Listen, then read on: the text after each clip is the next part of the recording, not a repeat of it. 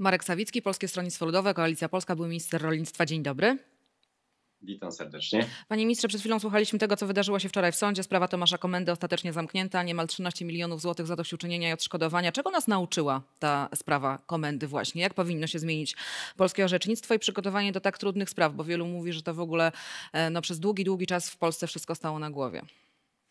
Panie redaktor, błędy się zdarzają. Błędy zdarzają się w sądownictwie, w medycynie, także w administracji, ale myślę, że nie dyskutujemy w Polsce, a może za mało dyskutujemy nad tym, jaka powinna być odpowiedzialność za popełnione błędy tych, którzy je popełniają, więc urzędników, lekarzy, sędziów, prokuratorów, bo tej odpowiedzialności w mojej ocenie najwyraźniej jednak brakuje, stąd też te błędy często się powtarzają. Czyli co, odpowiedzialność finansowa, odpowiedzialność zawodowa? Jakiego rodzaju odpowiedzialność pana zdaniem byłaby najbardziej skuteczna? Pani redaktor, myślę, że warto nad tą sprawą się głębiej pochylić. Było już kilka projektów w Sejmie dotyczących odpowiedzialności finansowej, także odpowiedzialności dyscyplinarnej.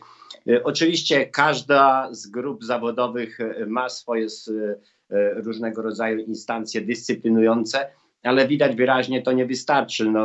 Dobrze, że nie ma w Polsce kary śmierci, bo pan komenda, gdyby kara śmierci była, to być może by już dawno nie żył. No właśnie, tylko problem jeszcze też polega na tym, że wielu ludzi, którzy od lat się tą sprawą zajmują, twierdzą, że po prostu to były spreparowane dowody, więc to są naprawdę bardzo, przepraszam za potoczność sformułowania, grube rzeczy i grube zarzuty wobec tych, którzy to śledztwo przygotowywali. Pani redaktor, od 5 lat mamy super szeryfa Zbigniewa Ziobro, mamy prokuraturę pod jego nadzorem i w tej sprawie praktycznie nie uczyniła nic, więc dobrze byłoby, żeby zamiast tylko politykowaniem prokurator generalny zajął się także rozwiązywaniem problemów i właśnie wyjaśnieniem chociażby tej sprawy. Ja mam wrażenie graniczące z pewnością, że Zbigniew Ziobro właśnie sprawę rozwiązania tej tragedii Tomasza Komendy uważa za swój sukces. Myślę, że jednak nie, bo to raczej nie prokuratorzy tę sprawę prowadzili, a obrońcy, tak jak powiedział sam pan komenda. Natomiast ja nie słyszę, jak wygląda postępowanie w sprawie ukarania tych, którzy pana komendę oskarżyli i zamknęli. Dobrze, to kolejny wątek, panie ministrze, dotyczący nieporozumienia w porozumieniu. Wielu mówi, że to przez rozmowy Jarosława Gowina z Polskim Stronnictwem Ludowym, z Koalicją Polską Jarosław Kaczyński stracił cierpliwość. No i teraz Jarosław Gowin ma kłopoty. Czuje się pan winny? Pani redaktor, przede wszystkim nie ma znaczenia, kto jest szefem porozumienia. Czy pan Bielan, czy pan Gowin. Tak naprawdę szefem całej tej formacji Polskiej Zjednoczonej Prawicy jest Jarosław Kaczyński. Zajmowanie nas sprawami dwóch panów w porozumieniu w czasie, kiedy jeden z nich, wicepremier do spraw gospodarki, odpowiada za gospodarkę i brak jego koncepcji i pomysłów na rozwiązanie dzisiaj problemów kryzysu gospodarczego, to powinno być przedmiotem naszej rozmowy, a nie ich jakieś zabawy, gry chłopców w uprawianie polityki, zajmowanie się sobą. A dzisiaj wiemy doskonale, że jeśli chodzi o gospodarkę, mamy ogromną recesję, mamy również sytuację wielkich zatorów płatniczych. Ja tylko wspomnę, w rolnictwie od dekady w wielu produktach żywnościowych ceny są najniższe, rolnicy bankrutują, a działalności i propozycji rządu w tej sprawie nie ma. Leży w Sejmie chociażby ustawa senacka w tej chwili w sprawie rekompensat dla przedsiębiorców w wyniku lockdownu. Tym się Jarosław Gowin nie chce zająć, o tym nie chce dyskutować. Złapali się za łby z Adamem Bielanem, żebyśmy nie mówili o tym, co jest dzisiaj istotą życia ludzi, Polaków, całego społeczeństwa. Adam Bielan to raczej taki koń trojański Jarosława Kaczyńskiego, więc właściwie chyba bardziej trafne byłoby powiedzenie, że się Jarosław Kaczyński z Jarosławem Gowinem za te łby potocznie złapali. Tylko wie pan, oczywiście możemy sobie z tym potworować, bo rzeczywiście sytuacja jest bardzo groteskowa, natomiast ona już nie będzie taka groteskowa i nie będzie taka niewłaściwa do komentowania, jeżeli się okaże, że rzeczywiście Jarosław Gowin jest w stanie zachwiać większością Zjednoczonej Prawicy. Czy pan po prostu absolutnie w to nie wierzy, że ta koalicja mogłaby się rozpaść i że ta wspólnota interesów władzy jednak będzie silniejsza? Jeśli kiedykolwiek była taka nadzieja i możliwość, to oczywiście maj, czerwiec ubiegłego roku w związku z wyborami prezydenckimi i wtedy wydawało się, że Jarosław Gowin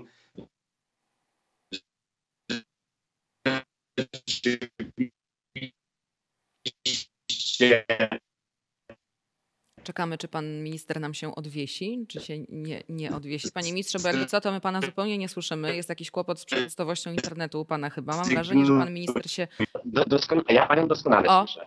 Ja pana też. Ja doskonale was słyszę. Dobrze, panie ministrze, Okay. To raz jeszcze, bo mieliśmy kłopot i zupełnie nie usłyszałam od samego początku i nasi widzowie również odpowiedzi na moje pytanie dotyczące wspólnoty władzy. Usłyszeliśmy tylko, że gdyby rzeczywiście ta koalicja miała się rozpaść, to byłby to maj-czerwiec, czyli zablokowanie wyborów kopertowych, jak rozumiem. Tak, i wtedy Jarosław Gowin bardzo jasno oświadczył, że jego celem jest utrwalenie rządów Jarosława Kaczyńskiego na kolejne 2 lata i zablokowanie również kadencji prezydenta Andrzeja Dudy, gdzie Polska Zjednoczona Prawica obawiała się, że Duda tych wyborów nie wygra. I w tej chwili nie ma żadnych przesłanek ku temu, żeby sądzić, iż Jarosław Gowin nagle opuści obóz, który od 6 lat współtworzy, dlatego że zbyt wielu jego ludzi i on sam uwikłani są w różne interesy w spółkach, w instytucjach, którymi Jarosław Gowin zarządza. Więc chcę wyraźnie podkreślić, że ja nie wierzę w żadne odejście Jarosława Gowina, tym bardziej, że tak jak w maju, kiedy straszył, że odejdzie, stało przy nim 4-5 ludzi, tak w tej chwili niby list gratulacyjny podpisało mu 14 parlamentarzystów, ale jakby przyszło co do czego, to zapewniam panią, że więcej jak 4-5 z nim nie pójdzie. Więc nie ma sensu, żeby opozycja w tej chwili zajmowała się gro z Jarosławem Gowinem. Raczej zaprezentujmy swoje propozycje programowe. Koalicja Polska w tej chwili pracuje w 14 zespołach. Dajmy lepszą ofertę dla Polaków i tylko w ten sposób można będzie odsunąć PiS od władzy, a nie poprzez jakieś gierki, że nagle da się przekonać Jarosława Gowina na jedną noc, a za 2 noce on już i tak będzie w objęciach Jarosława Gowina. O propozycjach programowych opozycji za sekundę, panie ministrze, kończąc wątek Jarosława Gowina, bo pan bardzo sprytnie ominął odpowiedź na moje pytanie, więc ja je powtórzę, żeby ta odpowiedź nie uciekła jednak. Czy pan zaprzecza temu, że rozmowy z Gowinem były? Polskiego Stronnictwa Ludowego. Pani redaktor, ja chcę wyraźnie podkreślić, że w maju były takie rozmowy. Ale ja mówię ostatnio, nie w maju. Natomiast ostatnio widać wyraźnie, że za promocję Gowina wzięła się ponownie Platforma. On był jej członkiem, on ją opuścił i w tej chwili Platforma w ramach tak zwanego nowego otwarcia Rafała Trzaskowskiego uważa, że Jarosławem Gowinem może postraszyć Polską Zjednoczoną Prawicę. Panowie, nie traćcie czasu. Jarosław Gowin jest graczem tylko i wyłącznie na własną osobę i on wie, gdzie są dzisiaj jego interesy. Panie ministrze, ja chciałam, żeby dokładnie ta odpowiedź wybrzmiała. Czy były ostatnio rozmowy Koalicji Polskiej z Jarosławem Gowinem? Pani redaktor, nic nie wiem o takich rozmowach. Bardzo dziękuję za odpowiedź. To idziemy dalej. Panie ministrze, czy pan ma pretensje do Platformy Obywatelskiej, do Koalicji Obywatelskiej, do Rafała Trzaskowskiego i Borysa Budki za tę propozycję, która padła w sobotę? Uśmiecha się pan z lekką ironią, mam wrażenie. A przed chwilą Tomasz Siemoniak przekonywał, że nikomu nie chciano zrobić przykrości, że właściwie o takiej współpracy na opozycji mówi się bardzo dawno, więc Platforma jest zdziwiona taką dość często zaskakująco agresywną reakcją swoich partnerów opozycyjnych. Pani redaktor, mieliśmy już Koalicję Polską. Wtedy było 50% plus. Chodziło o to, żeby pokonać Prawo i Sprawiedliwość w eurowyborach. Nie udało się. Ja wtedy bardzo mocno sprzeciwiałem się tamtej ofercie, tamtej konfiguracji, tak? Koalicji Europejskiej, tak. I uważam, że w tej chwili rzeczywiście jest jakiś progres po stronie Platformy Obywatelskiej, bo już nie jest 50 plus, tylko 276, a ja czekam, kiedy zaproponują 307, to być może wtedy w to wejdę. Natomiast w tej chwili w propozycje nierealne nie wchodzę, nie zajmuję się tym, dlatego że najpierw trzeba mieć 50%, żeby w ogóle przejąć władzę. Natomiast marzenie o 276 w obecnych warunkach, niestety to marzenie przykryło całą pozostałą ofertę programową, którą Koalicja Obywatelska składała. Więc szkoda, że zajęli się bardziej częścią prezentacji, eventowania niż programem i przekonywaniem programowo do siebie wyborców. Panie ministrze, no ale z drugiej strony Platforma Obywatelska wychodzi trochę naprzeciw oczekiwaniom społecznym, dlatego że wiele badań opinii publicznej pokazuje, że ludzie oczekują od was, oczywiście ci, którzy nie chcą głosować na PiS, oczekują od was zjednoczenia, że wierzą, że da się z PiS-em wygrać tylko wtedy, kiedy dojdzie do wyborów razem. Pan, ja wiem, nie jest entuzjastą, delikatnie mówiąc, tej teorii i tego scenariusza. Naprawdę ta bajka o zjednoczeniu zaczyna być zwyczajnie nudna. Czy pani sobie wyobraża, że mój elektorat tutaj na Podlasiu, bardzo konserwatywny, Kiedy ja będę na jednej liście z Jachirą Zandbergiem, czy on będzie na mnie głosował? Nie, on pójdzie z powrotem głosować na PiS. Wszyscy ci, którzy mówią o dwóch blokach wyborczych, o bloku Polskiej Zjednoczonej Prawicy i Polskiej Zjednoczonej Lewicy, to są tylko i wyłącznie przyjaciele Jarosława Kaczyńskiego, utwierdzający go w tym, że kolejne wybory parlamentarne ma już wygrane. Żeby pokonać Prawo i Sprawiedliwość, trzeba pójść co najmniej w dwóch blokach.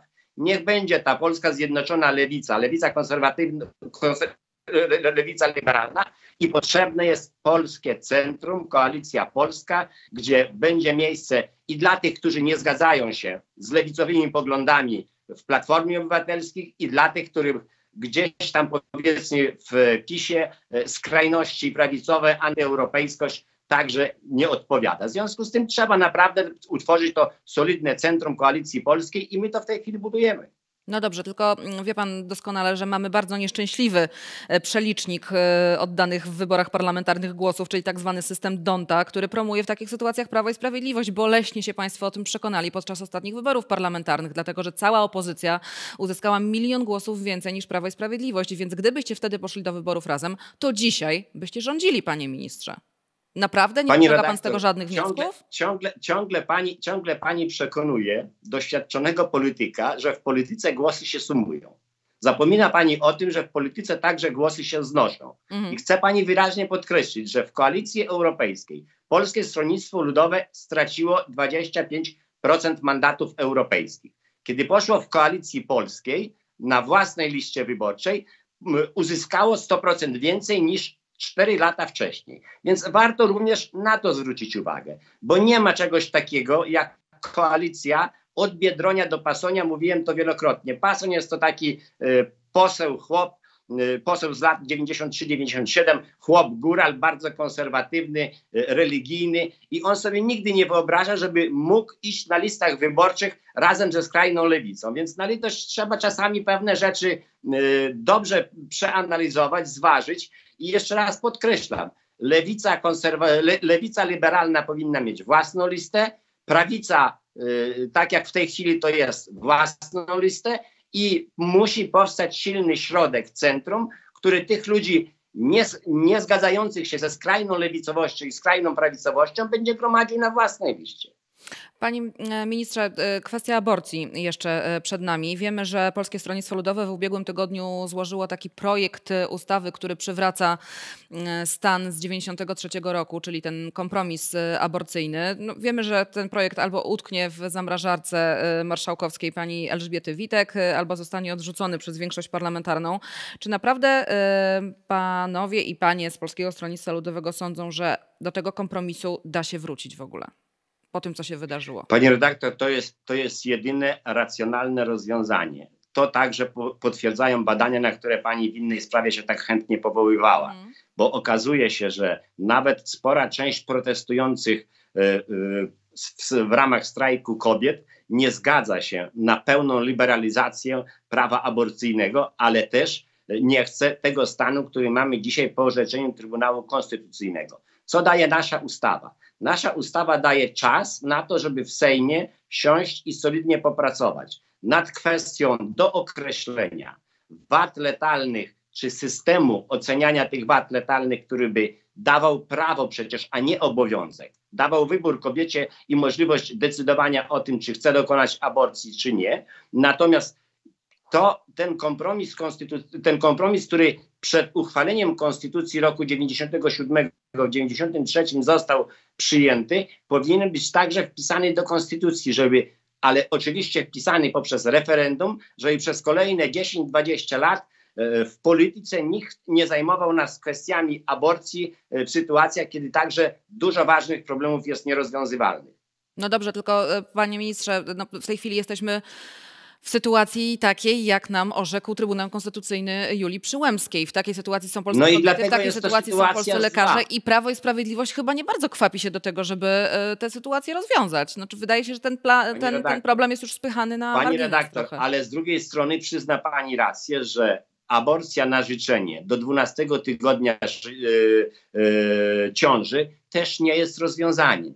Więc trzeba naprawdę ten problem uregulować, a Prawo i Sprawiedliwość zwyczajnie stchórzyło, bo tę ustawę i to orzeczenie trzeba było w Sejmie przeprocedować, przedyskutować, a nie uciekać się do Trybunału Julii Przyłębskiej, który orzekł jak orzekł. Orzekł tak, jak kazał Jarosław Kaczyński. Dziś mamy stan prawny, w którym rzeczywiście lekarz może zdecydować o tym, że płód z wadą letalną jest zagrożeniem dla zdrowia psychicznego kobiety, dla także zdrowia fizycznego.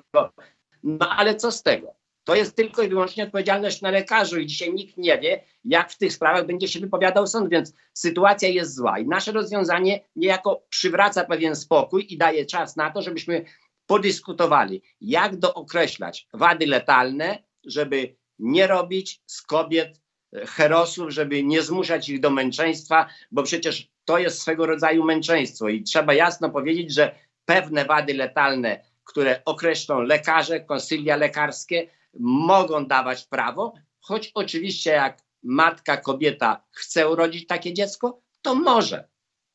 Prawo wyboru to jest najistotniejsze. Panie ministrze, jeszcze jedna sprawa, bo zbliża się, pytałam o to Tomasza Siemoniaka wcześniej, zbliża się głosowanie w sprawie przyjęcia tych ustaleń szczytu Unii Europejskiej, podczas którego ustalono powiązanie wypłatu środków unijnych z praworządnością. Wiemy, że Solidarna Polska Zbigniewa Ziobry będzie przeciw. W związku z tym taką stabilność tej sytuacji może uratować tylko opozycja. Czy PSL będzie głosowało za przyjęciem tych konkluzji szczytowych, czy nie? Przypomnę pani, że wtedy, kiedy Ziobro kłócili się z Morawieckim, a Morawiecki publicznie okłamywał, że zawetuje ustalenia wrześniowe dotyczące budżetu unijnego, PSL powiedziało: wyrzućcie radykała Ziobrę z rządu, a damy wam poparcie dla rządu mniejszościowego, chociażby tylko dlatego, żeby przyjąć to, co zostało we wrześniu ustalone i potwierdzić 10 grudnia. Ja przypomnę, że ta Polska Zjednoczona Prawica, która miała nas tak uniezależniać od Brukseli, to Mateusz Morawiecki zgodził się nie tylko na wspólne zaciąganie kredytu w ramach Unii Europejskiej, a więc większą federalizację, ale ta kwestia praworządności, która była wstępnie określona we wrześniu, została rozszerzona w grudniu i o tym Mateusz Morawiecki społeczeństwa nie poinformował, więc Zbigniew Ziobro w tych relacjach z Mateuszem Morawieckim w tej chwili ma rację, że to Mateusz Morawiecki oszukał i jego, i polskie społeczeństwo. Ale dobrze, że w tej sprawie oszukał Zbigniewa Ziobrę, bo przynajmniej będziemy mieli środki na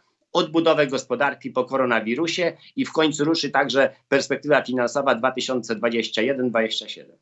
Panie ministrze, wielu ma pretensje czyli rozumiem, kończąc, że PSL, bo to też niech wybrzmi, będzie głosowało za przyjęciem tych konkluzji.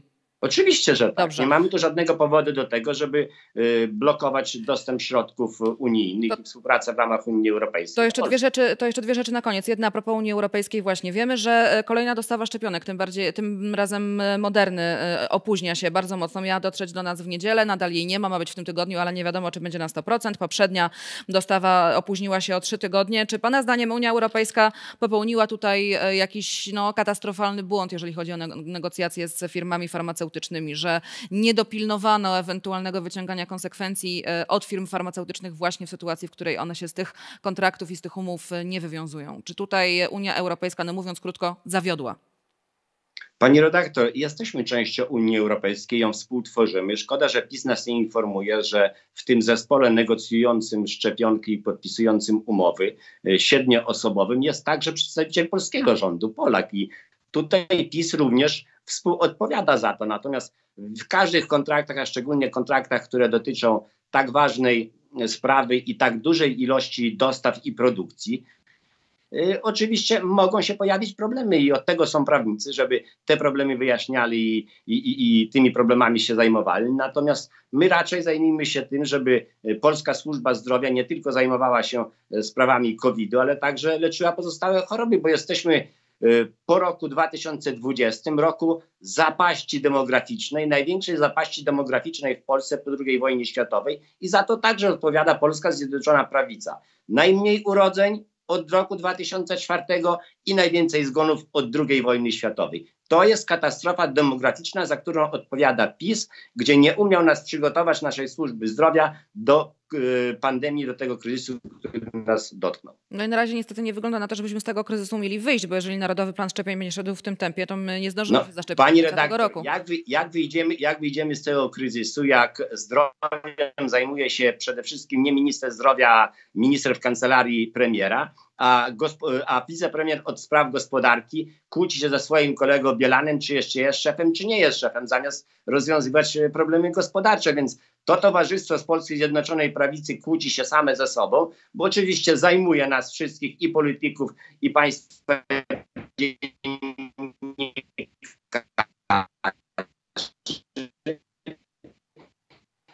ale społeczeństwo z tego chleba.